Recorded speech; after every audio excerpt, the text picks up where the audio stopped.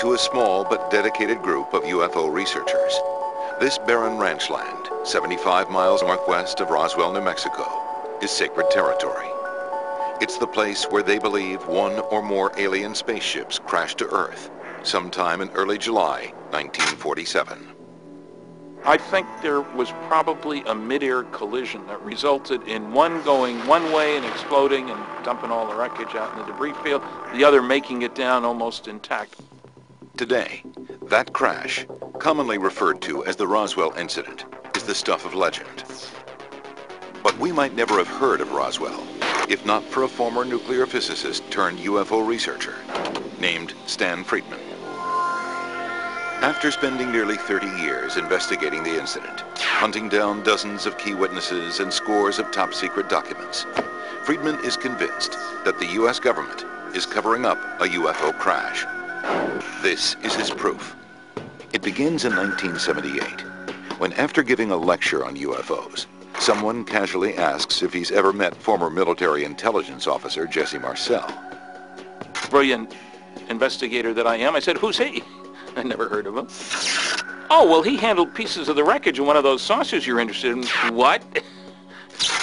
Friedman tracks down Marcel in Louisiana and first hears the fantastic tale about the day Marcel helped recover a real alien spaceship.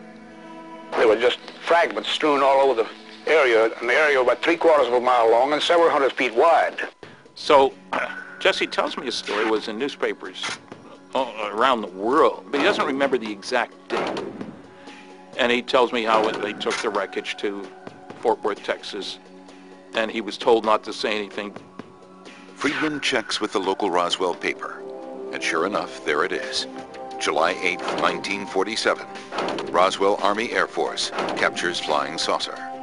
It was a big sensational thing. Front page headlines, not just the Roswell Daily Record, which is kind of a small paper, but in the West Coast papers, Los Angeles Herald Express, huge paper, and so forth. But there's a follow-up story, too. One day later, a report from the U.S. military that the wreckage isn't a crashed UFO after all. It's pieces of a downed weather balloon. But now, 30 years later, here's Marcel telling Friedman the balloon story is false, part of a cover-up by the U.S. government. One thing I was certain of, being familiar with all air activities, that it was not a weather balloon, nor an aircraft, nor a missile.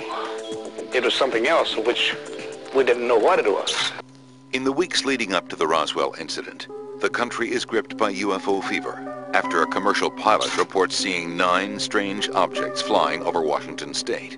He said that they acted like saucers bobbing or skipping across the water. It was from him that the term flying saucer came from. Hundreds of flying saucer sightings pour in, especially in New Mexico, home to top-secret test sites for V-2 rockets and atomic and nuclear weapons. The city of Roswell itself is the base of the 509th, the world's only atomic air squadron.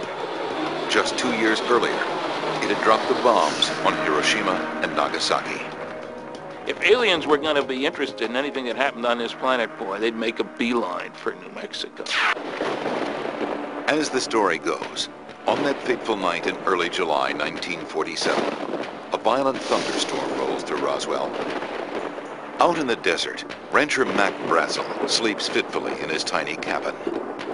There'd been a big electric storm, and he heard what he thought was an explosion that didn't sound like thunder. The next morning, Brazel checks on his animals and notices they won't cross a pasture. He goes for a closer look and stumbles across debris littered over a large field. And he finds this huge amount of stuff, strange material, covering an area hundreds of feet wide by almost 3/4 of a mile long. The material is odd, lightweight, but incredibly strong. Brazel carries a few pieces to his neighbor's ranch. Kind of a tan, light brown plastic. Brazel mentions other debris, items covered with strange writing. He said the writing wasn't like Japanese writing, but it was, I imagine, more like hieroglyphics or something like that. The strangest material looks like aluminum foil, but with a weird ability to return to its original shape. If you picked it up and folded it, it would unfold. And if you folded it several times, it would still unfold. And you couldn't tear it. Brazel drags some of the debris to a shed. A few days later, he's on the phone with Frank Joyce, a local DJ and radio reporter. They began to talk about things that might be out of this world. I thought maybe this is a hoax. During the conversation, Joyce says Brazel mentions finding bodies in the wreckage. And one thing that he mentioned on the phone was the horrible odor that was with these bodies. Thinking Brazel might be insane, Joyce tries to end the call. I advised him to go to the U.S. Army Air Corps because they are flyers and will know what to do about anything that flies. Brazel does call Roswell Army Airfield. Major Jesse Marcel answers the phone. Marcel reports the call to his commanding officer, who orders him and a counterintelligence officer to go investigate. He says, go out with him because the rancher said there's a whole mess of this stuff out there, and nothing that he brought in was conventional.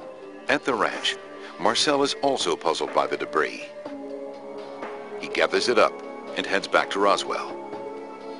He's so excited by the potential discovery, he stops by his home after midnight and wakes his wife and 11-year-old son, Jesse Jr.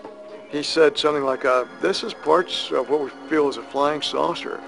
Jesse Marcel Jr. is a doctor and colonel in the U.S. Army Reserves. He just got back from Iraq. He's writing a manuscript called Roswell, It Really Happened. Even though it happened many years ago, he still vividly remembers what his father showed him that night. Picked up the material and I noticed it had a very strange quality to it. It was very light. I didn't try to bend it or tear it, but I just kind of looked at it and just kind of wondered what this was. Marcel's father continues on to the base to report his findings to his superiors. The next morning, the base commander orders the public information officer to write a press release about the incident.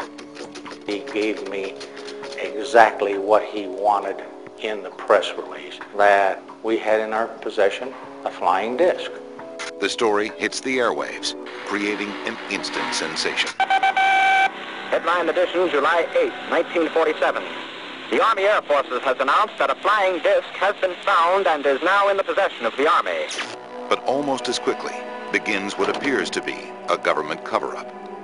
From the time that story came out, I felt that someone somewhere was trying to stop every last word of this story.